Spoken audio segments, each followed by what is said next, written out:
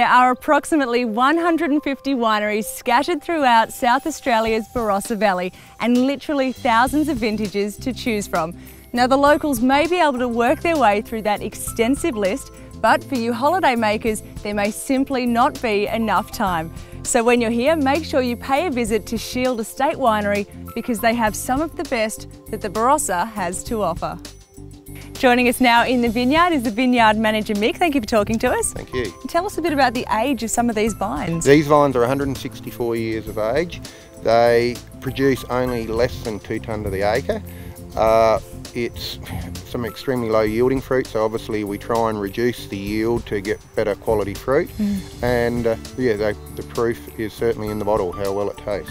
Schild Estate Cellar Door is the place to come and do the wine testing, and joining us is Scott, who is the winemaker. Scott, what have you chosen for us today? Well, Molly, I thought we'd give you a real taste of the Barossa here.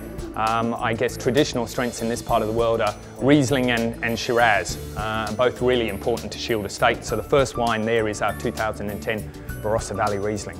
And what's the second one you've got for us? Well, being in the Barossa, I guess we couldn't go past Shiraz, and this is our 2009 Estate Shiraz, which really is designed to reflect the vineyards around this area of the Barossa. Now, the third one we've got is a special one for you guys. It is, yes. This is our 2006 Mourou Shiraz. This comes off a patch of vines that were planted in 1847. So both in terms of Barossa and in terms of global vineyards, this is amongst some of the oldest in the world. So we're pretty lucky to have this patch of dirt to look after.